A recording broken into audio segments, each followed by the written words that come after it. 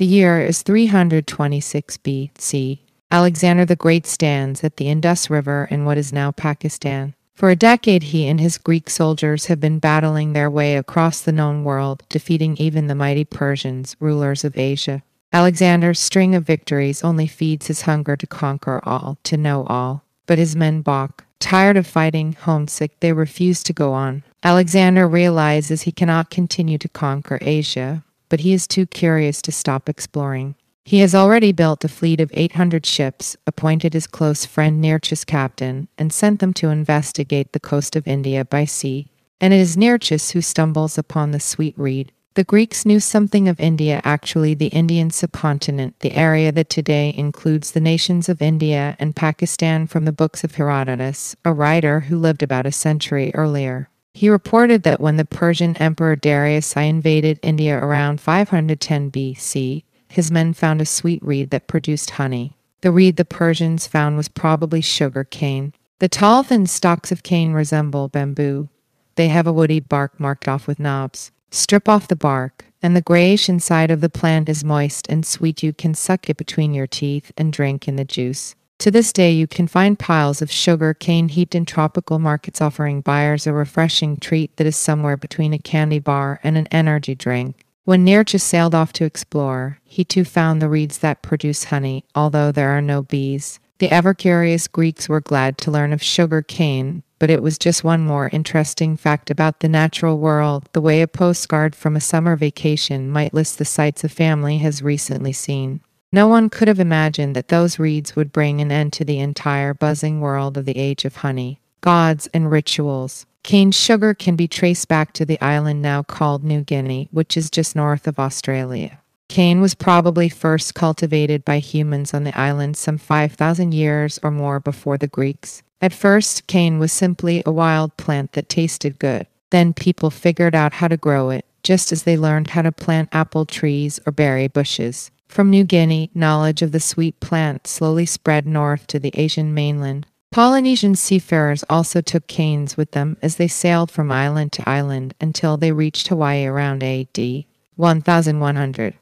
But it is in India, where it was used as an offering in religious and magical ceremonies, that we have the first written record of sugar. Long before the first pyramids were built in Egypt, the ancient Sumerians traded with the people of Harappa and Mohenjo-daro, who lived along the Indus River. Unfortunately, we are still not able to read the writings left behind from those ancient cities, so the first documents telling us about life in that region come from a much later period. These Hindu sacred teachings were probably first gathered together sometime between 1500 and 900 BC and were carefully memorized. Only hundreds of years later were they finally written down. The Hindu writings tell us of a religion in which fire was extremely important. People believed that the gods gave fire to human beings, yet fire was also a way for humans to reach the gods. By placing offerings in a special fire, a priest could turn them into smoke and send them onto the gods. 5 ingredients were selected for this special burning: milk, cheese, butter, honey, and sugar cane. One of these early Hindu writings, the Atharva Veda, speaks of an archer's bow made of sugar cane. It tells of growing a circle of sugar cane as a kind of sweet protection for a lover, and it includes specific instructions on how to use sugar cane. To worship and request help from Durga, the most important goddess, you lie down and face a 3-cornered fire pot. Then, as you speak the sacred words, you place your offerings in the fire. Sugar cane was now an ingredient in ceremonies involving fire. Maybe after many offerings, the priest noticed that if the juice of the cane was boiled in the right way, it crystallized into sweet, dark brown clumps.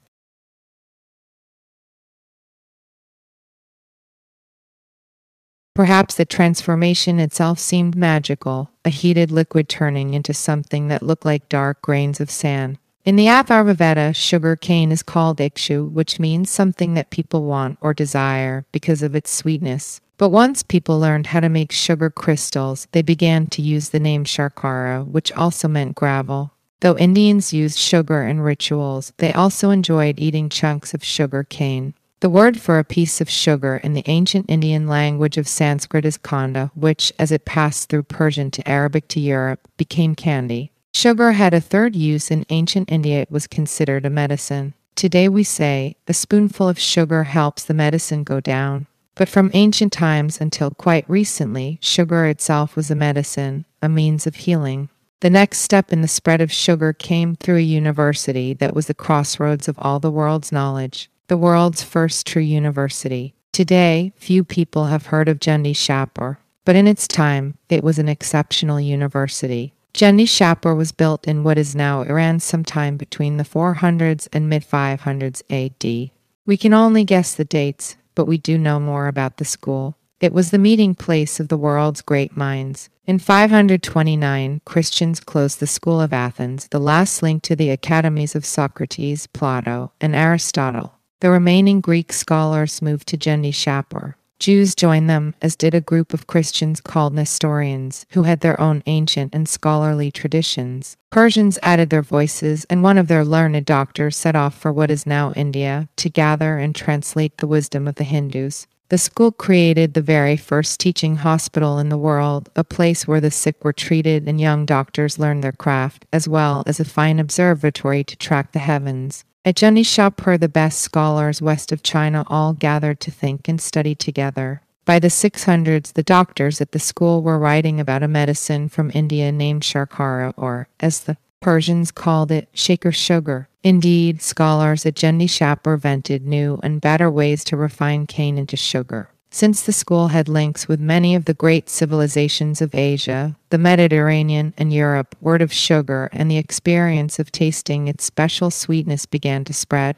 But that does not mean people were baking sweet cakes and topping them with sugary icing. Today, we generally think of sweet things as completely different from salty ones. We eat fruit for breakfast, and if we eat meat as a main course, it is usually at lunch or dinner. But in those days, if people used fruit, honey, and sugar to sweeten foods, they often mixed salty or even bitter tastes with sweet ones. We still sometimes do that today. For example, gingerbread mixes sugar with spices such as ginger, clove, and nutmeg. A salty ham may have a sweet glaze. A Thanksgiving plate will often have both turkey and cranberry sauce. Foods such as these, which are eaten on holidays, often preserve tastes and ways of cooking from earlier times. When knowledge of sugar was just beginning to spread from India, from Persia, from Greece, from the great school of Jandishapur, cooks working for the wealthiest people treated it as a spice, blending it with other tastes. They continued to do that for another 1,000 years. But the world of sugar was about to grow very rapidly, spread by a storm unlike any the world had ever seen, Islam,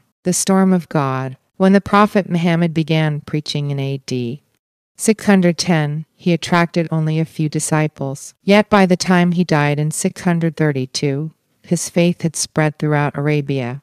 By 642, the armies of Muslim conquerors, along with the arguments of the Muslim faithful, took the religion all across Syria, Iraq, parts of Iran, and Egypt. From there, Islam spread through North Africa along the Mediterranean, across to the Iberian Peninsula, and over to France. Islam's march into Europe ended in 732, when the French defeated the Muslim armies at the Battle of Poitiers. But that was not all. Muslim rulers took Alexander's old lands in Afghanistan and then, from there, swept through to conquer northern India. The pagan tribes of Central Asia chose Islam. By conversion or conquest, Islam, the religion of Muhammad, won over nearly all the lands of the ancient world, Egypt, Persia, India, and the Christian Mediterranean. The vast Muslim world was wonderful for the growth of knowledge. The Greeks had developed a level of practical experience and technical understanding 1,000 years more advanced than anyone else nearby. The Muslims began to translate some of these ancient Greek texts. From India, Muslims learned of the zero, which allowed them to invent what we still call Arabic numerals. And because the Quran, the sacred book of Islam, is written in Arabic, scholars throughout the Muslim world learned to read Arabic and to share their knowledge. The Muslims swept past Jandishapur and learned the secrets of sugar. As they conquered lands around the Mediterranean Sea, they spread word of how to grow, mill, and refine the sweet reed. Masters of sugar, the Muslims began to use it in lavish displays. Combining sugar with almonds, as is still done in marzipan, cooks who were serving wealthy Muslims built elaborate, edible sculptures. One Muslim ruler filled a feast table with 7 large palaces made of sugar. Another displayed an entire tree made of sugar. Sugar was now a Muslim luxury, a sign of the wealth and generosity of Islamic emperors and kings. With the rise of Islam, Egypt became the world's great sugar laboratory. The kind of sugar easiest to produce from cane is darker color comes from molasses, which also makes that form of sugar spicy and even bitter. What we call molasses is just a natural part of the first grinding of sugar cane into syrup. Sugar refiners drain out the dark molasses to use by itself and are left with relatively white sugar. The noble and wealthy who could afford sugar wanted it to be as pure, sweet, and white as possible. The Egyptians figured out how to meet that need. After the Egyptians crushed cut cane and captured the juice, they boiled and strained the liquid, let it settle, then strained it again. The cane juice was now poured into molds with holes in the bottom so that all the liquid could drain out, leaving only a powder. That powder was then mixed with milk and boiled again.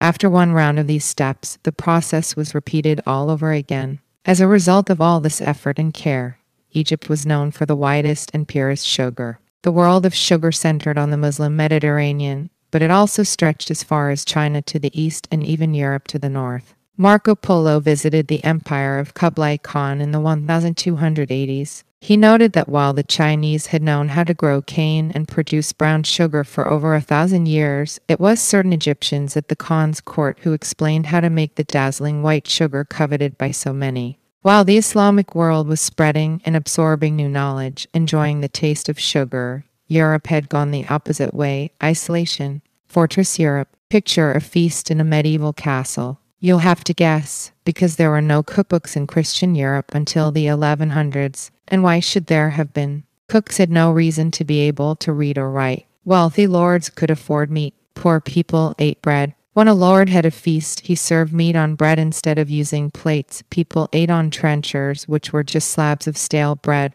Ever since AD 400, when invaders rampaged through Rome and the Roman Empire began to crumble, Europe had become increasingly violent, ignorant, and divided. While Muslims studied the words of the ancient Greeks, most Europeans turned to counting on their hands, and only a few knew how to read. Except for some merchants looking for business, no one ventured very far. The outside world was just that a long distance away. Still, from what we can tell, everyone, rich or poor, liked to flavor their food with spices, a taste that may well date back to Roman times. Even though one book after another repeats this myth, the popularity of spices had nothing to do with disguising the taste of meat or fish that had gone bad. Any lord who could afford spices which were expensive could easily get fresh meat or fish which were readily available. And when a cook happened to be stuck with rancid food, the spices he had available could not hide the awful smell or taste. Whenever they could, people used the spices that were so popular.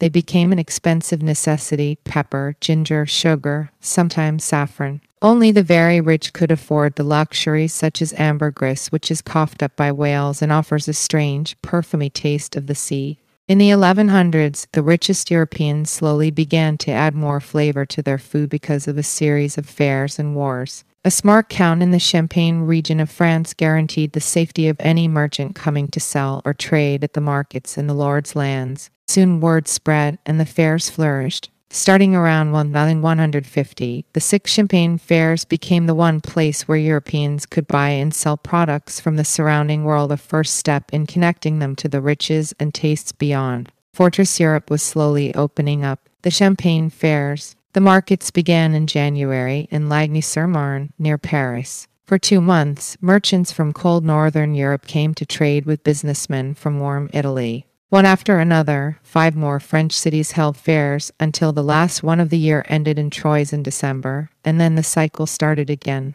The fairs were very well organized. They featured covered galleries so that merchants could buy and sell even if rain came drumming down. Sellers were so large, they resembled underground cities. At the fairs, merchants could trust the weights and measures, and a strict order prevailed for how things were to be sold. For the first 12 days, one could sell only woven cloth, which is what the traders from northern Europe brought. Then the sergeants of the fair would walk through the streets crying, pack up, and all the cloth must be put away. Now the leather traders, who came from as far as Spain, and the fur merchants, whose goods might come from Russia, filled the tables with piles of hides and pelts. The traders who came up from Italy offered items they had bought from Muslims which were not available in Europe. Fruits such as oranges, apricots, and figs, dyes such as cochineal, which produces a rich red, rare fabrics such as cotton and raw silk. Many of the fabrics that we know of today came to Europe via the Muslims, and their names still show their origins: damask from Damascus, muslin from Mosul, gauzes from Gaza.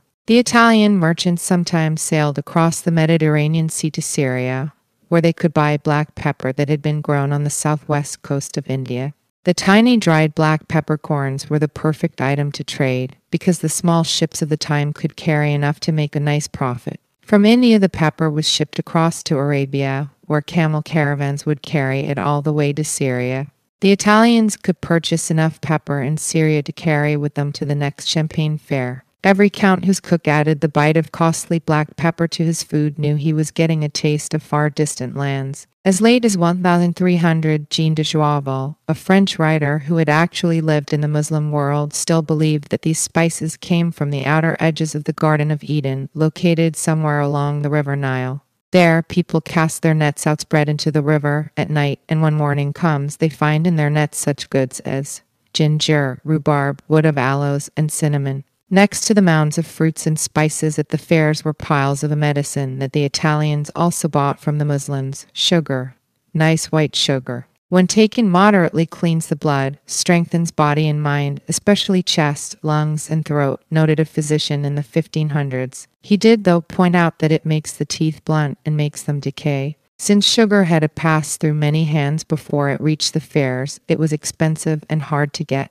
King Henry Roman III of England, for example, liked sugar. Yet there was little he could do to satisfy his craving. He wrote to one official in 1226 asking if he could possibly obtain 3 pounds of the precious substance at a cost of about 450 modern dollars. He later appealed to a mayor, hoping he might be able to get 4 more pounds of the rare grains. And finally, by 1243, he managed to buy 300 pounds. The fairs lasted until the 1300s, when Venice came to dominate European trade with the Muslim world. The Venetians greatly expanded the sugar trade, so much so that 100 years after Henry Roman III reign, the English were able to buy thousands of pounds of the sweet stuff each year. Perhaps their taste for it grew because Europeans had been exposed to sugar in a different way, through war. Out of war comes sweetness. According to the Gospels, Jesus lived and died in what is now Israel. Christianity was born there and in cities near the Mediterranean. But with the rise and spread of Islam, those holy lands were no longer ruled by Christians. In 1995, Pope Urban Roman II rallied the Christians of Western Europe to set out on a great mission to take back those sacred lands. We know these wars as the Crusades, bloody, gruesome conflicts, the scars of which are felt in the Middle East to this day. But the Crusades were more than battles. They were also an information exchange. As a result of their contact with Muslims, the Europeans began to break out of their sealed-off world. They learned mathematics and, according to some scholars, how to build windmills. Windmills were a great power source that allowed Europeans to drain swamps and make use of lands that had previously gone to waste. With more land, they could grow more food. This knowledge that Muslims had helped Europe to get on its feet. And wars against the Muslims brought Europeans to sugar. As they marched to the Holy Land, Christians noticed certain ripe plants which the common folk called honeycane and which were much like reeds. In our hunger we chewed them all day because of the taste of honey. The Christian crusades in the Holy Lands failed, as the Europeans could not hold on to any sites taken from the Muslims for very long. But Christians did control fertile islands in the Mediterranean, such as Sicily, Cyprus, and Rhodes. There they began to apply skills they had learned from the Muslims, how to plant sugar cane and how to refine sugar. That was valuable knowledge because while it is not hard to grow sugar cane, farmers who plan on making sugar itself face a special challenge. The problem with sugar cane. There are 2 problems with cane if you want to make vast amounts of sugar, one of time and the other of fire. Growers claim that the instant a knife sliced the stalks, the sweet mass inside started to harden and turn woody. Apparently, if they did not get the cane into the boiling vat within 48 hours, preferably 24 hours, their crop would be ruined. Whether or not that speed was absolutely necessary, owners insisted on it. They may also have been thinking of pure economics. Once you cut cane, it begins to dry out. Piles of cane are heavy, bulky, and hard to move, while sugar and tiny crystals can be packed into barrels and shipped by water. Cane loses money as long as it sits, and is on its way to making money once it has been made into sugar. For the growers, time truly was money. The only way to make a lot of sugar is to engineer a system in which an army of workers swarms through the fields, cuts the cane, and hauls the pile to be crushed into a syrup that flows into the boiling room. There, laboring around the clock, workers cook and clean the bubbling liquid so that the sweetest syrup turns into the sweetest sugar. This is not farming the way men and women had done it for thousands of years in the age of honey. It is much more like a factory where masses of people must do every step right on time together, or the whole system collapses. The Muslims worked out a new form of farming to handle sugar, which came to be called the sugar plantation. A plantation was not a new technology, but rather a new way of organizing planting, growing, cutting, and refining a crop. On a regular farm, there may be cows, pigs, and chickens, fields of grain, orchards filled with fruit, many different kinds of foods to eat or sell. By contrast, the plantation had only one purpose: to create a single product that could be grown, ground, boiled, dried, and sold to distant markets. Since one cannot live on sugar, the crop grown on plantations could not even feed the people who harvested it. Never before in human history had farms been run this way, as machines designed to satisfy just one craving of buyers who could be thousands of miles away. On a plantation, there were large groups of workers between 50 and several hundred. The mill was right next to the crop, so that growing and grinding took place in the same spot. And all the work was governed by extremely tight, rigid discipline. The Muslims began to put together the rules for this new kind of farming. Both they and the Christians experimented with using their slaves to run the plantations. At first, many of the slaves working sugar plantations in the Mediterranean were Russians or anyone captured in war. But even all this careful organization did not solve the second problem with sugar. In order to keep those vats boiling, a great deal of wood to burn was needed. Later on, sugar planters figured out that they could use the crushed cane stalks as fuel. Not many places in the world offer rich lands that can grow cane or near water so that the sugar can be easily shipped to distant shores and are filled with trees ready to be cut down.